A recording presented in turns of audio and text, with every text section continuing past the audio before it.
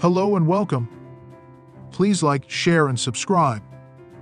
If you like the review, it really helps if you buy the books using the links in the description down below, either in book or audiobook form. Thank you very much for joining.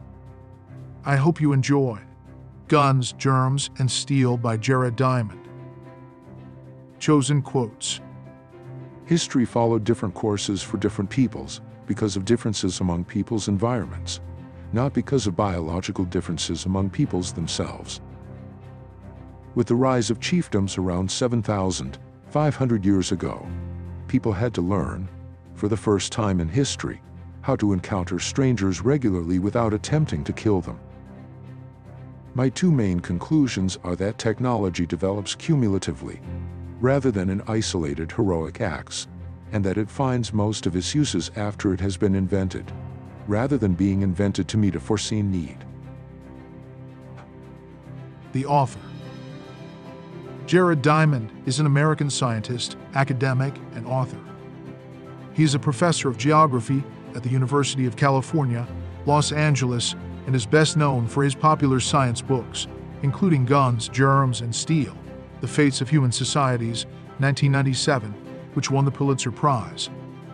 He has also written several other books on human history, prehistory, and evolution, such as Collapse, How Societies Choose to Fail or Succeed, 2005, and The World Until Yesterday, What Can We Learn from Traditional Societies, 2012. Diamond's works are notable for their combination of scientific research, historical analysis, and storytelling. He is also a frequent public speaker and has been invited to give lectures and talks all around the world. He has been recognized with numerous awards and honors for his contributions to science, education, and the public understanding of science. The book. Guns, Germs, and Steel, The Fate of Human Societies is a 1997 book by Jared Diamond that attempts to explain why some human societies develop much more quickly and advanced than others. Diamond argues that the key factors in this disparity were the availability of certain domesticable plants and animals, the development of agriculture, and the presence of certain diseases. He also discusses the role of geography and climate in shaping human societies, and how technological innovations, such as guns and steel, allowed some societies to conquer others. The book is a comprehensive examination of the reasons why some civilizations developed while others did not.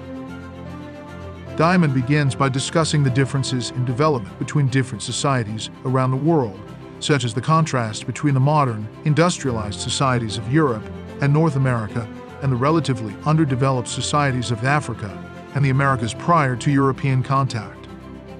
He then delves into the reasons why these disparities exist, arguing that the primary factors were the availability of domesticable plants and animals, the development of agriculture, and the presence of certain diseases. Diamond argues that societies with access to a large number of domesticable plants and animals were able to develop agriculture much more quickly, which in turn led to the development of larger and more complex societies. Additionally, societies that had developed immunity to certain diseases, such as smallpox and measles, were able to survive and thrive, while those without immunity were devastated by these diseases. In addition to these factors, Diamond also discusses the role of geography and climate in shaping human societies. He argues that the geographical position of a society, such as its proximity to other societies and to waterways, had a significant impact on its development. Similarly, the climate of a society, such as its temperature and rainfall patterns, also had a significant impact on its ability to develop agriculture and support a large population. Finally, Diamond discusses the role of technological innovations in shaping human societies. He argues that the development of guns and steel allowed some societies to conquer others, which in turn led to the spread of certain technologies and ideas. This, in turn, led to the development of even more advanced societies, which were able to conquer even more societies. Overall, Guns, Germs, and Steel, The Fate of Human Societies, is a comprehensive examination of the reasons why some civilizations developed while others did not. Through a detailed examination of the factors that led to the development of human societies around the world, Diamond provides a new perspective on the causes of human history.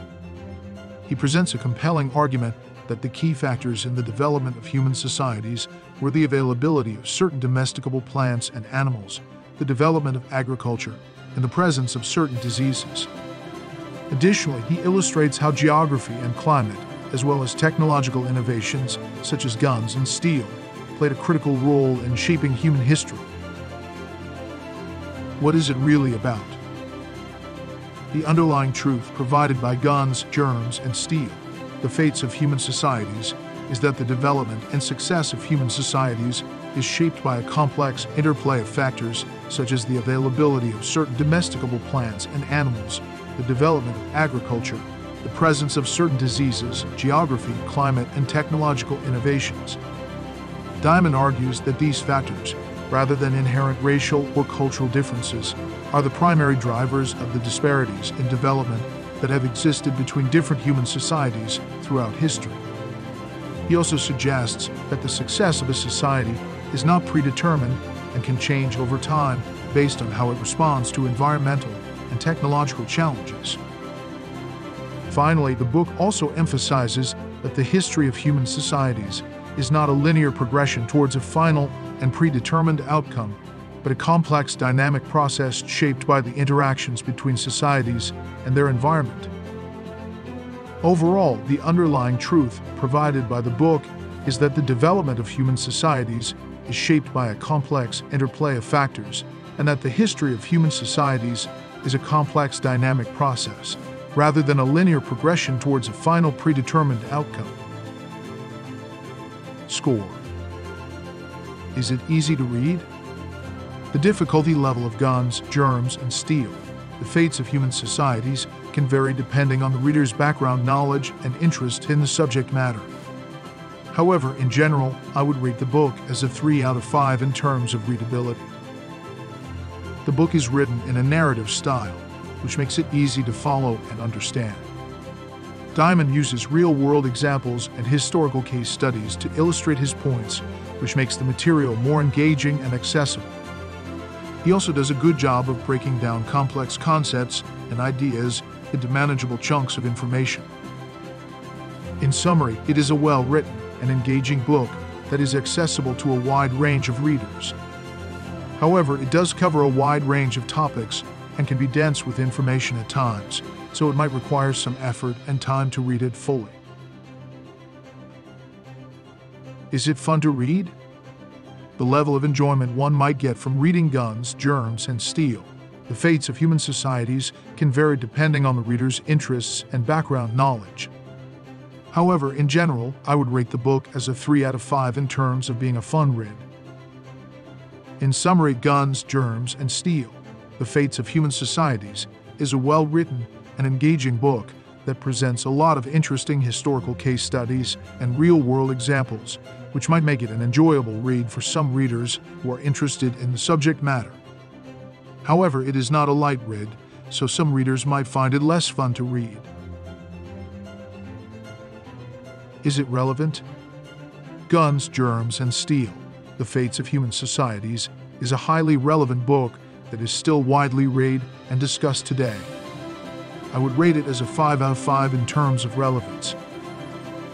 Overall, Guns, Germs, and Steel, The Fates of Human Societies. In addition, the book's central argument that the development and success of human societies is shaped by a complex interplay of factors such as the availability of certain domesticable plants and animals, the development of agriculture, the presence of certain diseases, geography, climate, and technological innovations, is still widely accepted by scholars and has been influential in shaping the way we think about the subject. Do I recommend it? I would highly recommend Guns, Germs, and Steel, The Fates of Human Societies to anyone interested in history, anthropology, sociology, and other related fields. It is a comprehensive and detailed examination of the factors that led to the development of human societies around the world, and it provides a new perspective on the causes of human history. Thank you again for joining. Don't forget to like, share, and subscribe. I look forward to seeing you again.